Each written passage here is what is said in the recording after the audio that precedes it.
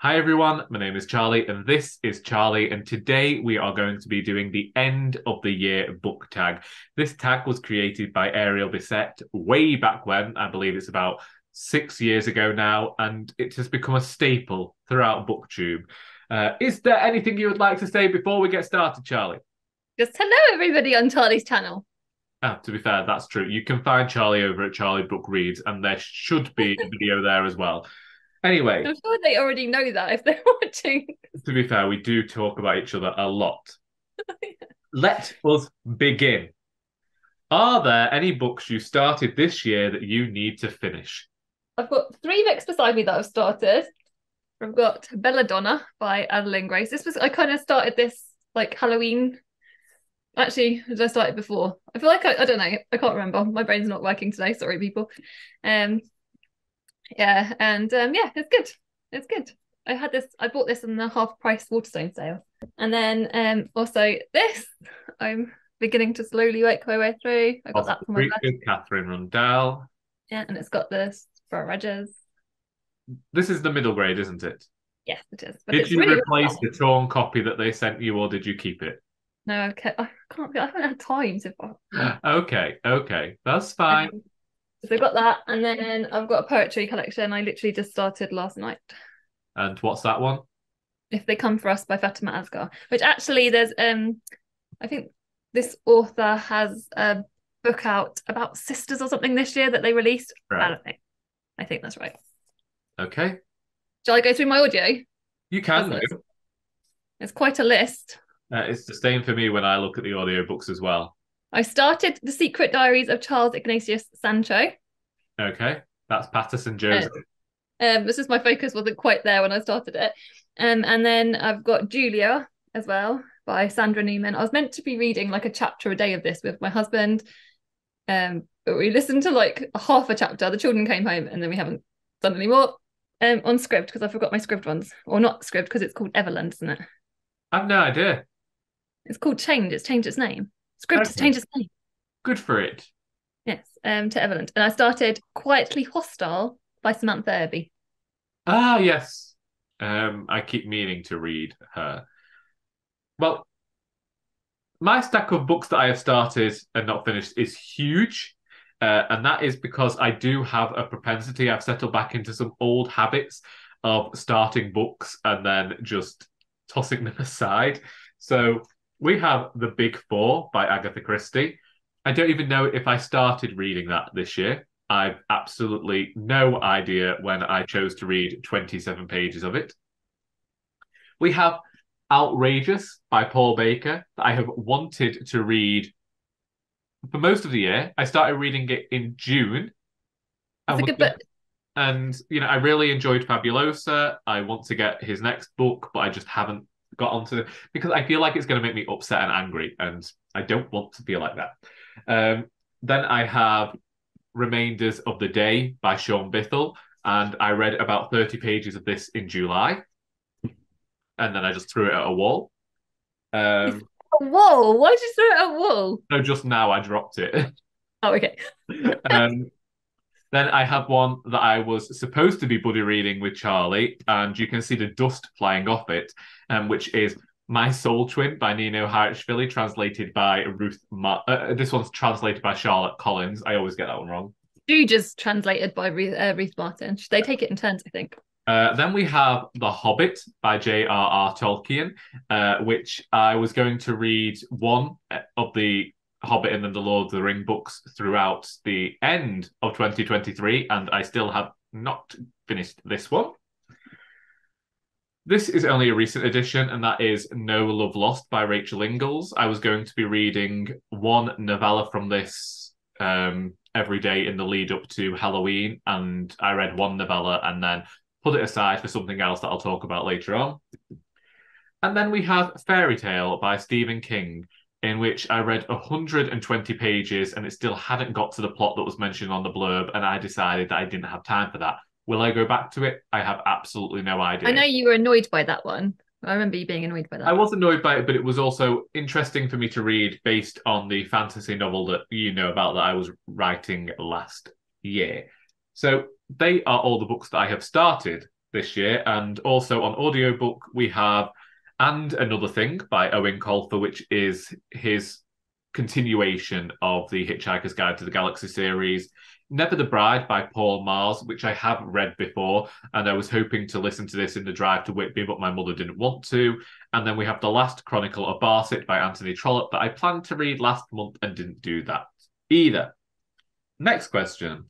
Do you have an autumnal book to transition into the end of the year? I think we're supposed to do this a bit earlier than November, but so let's just say autumn or winter. Well, I think that Belladonna is quite autumnal because it is a middle grade fantasy and it's got death as a character. So I've also got Equal Rights by Terry Pratchett that my lovely friend Jack from Spread Bookjoy gave me. So that would be a good. Do your transitional book, Charlie, or books? For me, it is one that I recently bought, and that is The Winter Spirits, which is a whole host of writers. Last year we had The Haunting Season, which was a collection of short stories, and I read one each Sunday in the run up to Christmas. This year, there are 12 stories in here, which is practically double what there were in the last one. And so I am hoping to read one every day this week, and then from Sunday onwards, read one every week. Because it was just something that I really enjoyed doing last year, was just having a ghost story to read every Sunday evening. And I don't... Short stories work so well with. I feel like short stories, especially in the sort of autumn, winter time, are just so like perfect. It's the perfect time to... Like, none of the stories go over 30 pages either, so it also feels like they're the perfect length just for like half an hour. Beautiful cover. Sorry? Beautiful cover and beautiful spreads. The cover for this one and the cover for the other one are just fantastic. And I really do recommend them. And yeah, so that's that one for me. Is there a new release you're still waiting for? Not that I can think of. Yep, that's the same for me. I went and I looked this morning and no. But then also this year, I have to say that I haven't really been heading towards many new releases. Like, I got the ones that I wanted. Kate Atkinson's short story collection. I have that. End of list. Nothing really. I've got quite a few new ones that I've bought, obviously recently, but yeah. I don't know in terms of anything ahead of me that's being released. Nothing that I can think of. So, what are 3 books you want to read before the end of the year? Obviously, I really, really want to read this. Obviously, I know obviously the Belladonna one I've showed you, but this is like I'm struggling obviously reading at the moment, but this is I'm just reading a few pages here and there, and it's really, really good. So yeah, definitely this one. Probably Julia. I pick as one of them. And then a non-fiction. I love non-fiction at the moment, so probably either A Girlhood or Cells, I think. You? Yeah, well, for me, I mean, apart from all of the books that I showed that I would like to get them finished, and the one that I've just shown as well, I am currently reading and want to finish When Will There Be Good News by Kate Atkinson.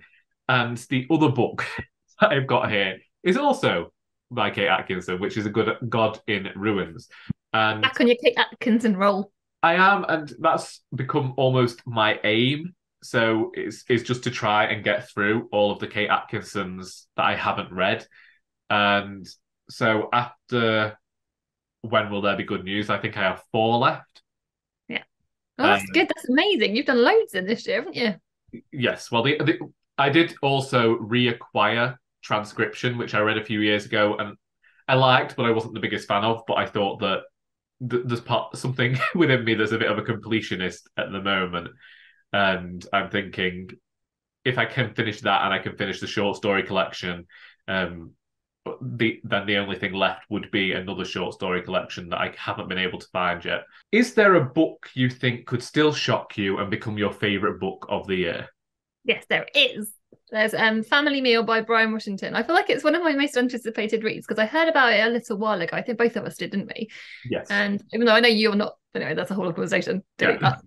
But yeah, so I heard about it, and the premise of it just sounds so good. It was when we went to Hay on Wye, that was the one book that I was really interested in getting. And when I went in and actually spoke to the bookseller, one of his friends had read it and literally just loved it. So it has made me even more excited. I just want to save it for when my brain can actually take it though. So I'm kind of like waiting for my brain to get in the right headspace. But I think it might be quite sad though. But I don't know. I It's mean, going to be amazing. who doesn't want to be sad in December? I mean, I don't really want to be sad in December, being honest. But I do like books that kind of emote. Yes. Is that right? What? Well, Is no. that right? All I was going to say is, as somebody who has spent many years avoiding emotion, it does take a lot. But similarly to what you're saying about a book that you think could make you emotional, I'm going with A God in Ruins by Kate Atkinson. Only right. This is one that I don't know about. I feel like it could shock me, but I also feel like it might not. The only reason being that a few people have said that this was a book that they really enjoyed from Kate Atkinson and that it did run them through the ringer emotionally. But as many people as have said that have also said to me that they didn't enjoy it. And I know a couple of Kate Atkinson fans who've been reading her since the start of her career who have said that they didn't enjoy this one. So I feel like with that one though, it's got so much to live up to because obviously it's kind of the second in a not series, but do you know what I mean? Like, because Life After Life was just such a phenomenal book. I fucking love that book. So yeah, I did DNF that book, but only because the audiobook. So I feel like it's probably the audiobook. It's so one of those where, having now read so much Kate Atkinson, I'm aware that sometimes she puts similar plots into her books. And in some instances, I found that annoying. In others, I've been like, well, that's okay because I've enjoyed the reliability it's of it. comforting. It's like a comfort factor to it. So it could go either way with this one. I hope you love it. I do too. But at the same time, at the moment, it is really just about completing the Kate Atkinson books. And maybe she will do something different. However, I have seen already mentions of Yorkshire and Scotland. And my goodness, if the last three books that I've read by her haven't just been all Yorkshire and Scotland. I don't mind. I like Whitby. Anyway, this brings us to our final question. On a roll, yay! Have you already started making reading plans for 2024? The only so-called plans that I have for 2024 is just the I guess the Women's Prize. So I always kind of know that like I want to do that. So it's not really, I don't know what in terms of actual books that are going to be on there. Obviously none of us know what's going to be on there. But there's obviously non-fiction going to be the new non-fiction prize. So I'm super excited for that. I feel like that's going to mix things up a little bit. So yeah, that's the only thing I can really think of. I don't know if there's any new releases. There might be things, but how about you, Charlie? For me, I think that if I was making any plans, then I'm not likely to announce them because every time I planned something this year, I mentioned it on this channel and then I just didn't follow through with that. In like the converse to you, I'm hoping to try and avoid prizes next year. I tried it a little this year and found that I did get sucked into it, but then I also found that I became a bit derogatory towards those prizes then because I felt like dipped in and out of them, haven't you? Yeah. You've kind of I feel like last year I really focused on them and the year before too, but then I was looking at my reading, I was thinking I've got all these books on my shelves, but I haven't really read any of them. And you've talked to me about that this year when you've, been laughing with me each week about the fact that I've got more books out the library or more books from the charity shop, despite the fact I've been saying I want to read the ones on my shelves. So I think that really, touch wood, that will be a plan that I try and focus on next year is just going through my shelves and reading the books on there first because it's like I go looking for books which will have a certain emotion and remind me of something else, and there will be the perfect book on those shelves because there's so many unread, and like I'll just go to the library, I'll Google it. I feel like we'll always support the library though. Whatever we do, we always do that because that's what we're like. So. Oh yeah, definitely. I'm not saying not go to the library. A few of the Kate Atkinsons I've read this year have been from the library, and but I'd say that that's more of the thing as well. It's like if there's been a new release this year, then I've got it from the library. Like when we buddy read In Memoriam earlier in the year, and I've now got that Emma Donoghue one that I can't. I don't know whether you finished it or not, but no. Well, anyway, that's in my room. I don't know whether I get to renew it again or whether someone's ordered it, but I've got that. So yeah, so I think that's more what I'm hoping to do is avoid prizes and read what I already have because Plan, Charlie. this Maybe I should try and do the same thing apart from the Wins Prize. apart from the women's prize, yes. And you know, there could be something that I see on one of these prize lists that's absolutely, you know, that I have had an interest in and I want to go and read. But currently, my plan is to avoid the prizes so that I don't continue to be the cynical old bugger that I'm becoming. I mean, that's no fun. You're definitely going to continue to be the cynical. That's what Charlie and Charlie is. I know, but you know, You're never going to get rid of your cynicism, Charlie. I don't believe it. no, but I'm just like, you know, Mistress Isabel Brooks over here. Yeah, I'm in my congenial era. Okay. I'll believe that when I see it. Anyway, in a shock to most people, we managed to finish this video in a rather short amount of time. All I will say is that we should have a video going live on Charlie's channel at some point. Whenever that's there, I will leave a link to that in the description. If you have read any of these books and recommend, well, for me personally, recommend where to go because which of these books should I finish? Because we have a lot unread. The same for me. If there's any of the ones I've shown, or if there's anything that you think that either the Charlies need to read by the end of the year, that you know our taste, I know that they do. So if you can think of any books that you want to recommend to us, we're happy to look at that. Or if you've read any of the put them on the never-ending list of recommendations that we will one day get to. No, I feel like no. We're gonna be stuck from this video onwards. We're gonna be writing them down. The Charlie and Charlie in the recommendations book. I'll write them down. Oh, okay. And I'll keep a log of the recommendations people have put for us, and we'll start maybe next year. We'll have a project that we can pick them out occasionally. Okay, we're going to allow people to influence our reading. As I said, I'm not making any plans for my reading. These are the kind of things that Charlie inflicts on me. It's like out of the blue one day, I'll get a message. Do you DNF? I'm never saying you don't DNF, Charlie. Yeah, but she'll like, yeah, I'll get a message. Do you have this book? Does your library have this book?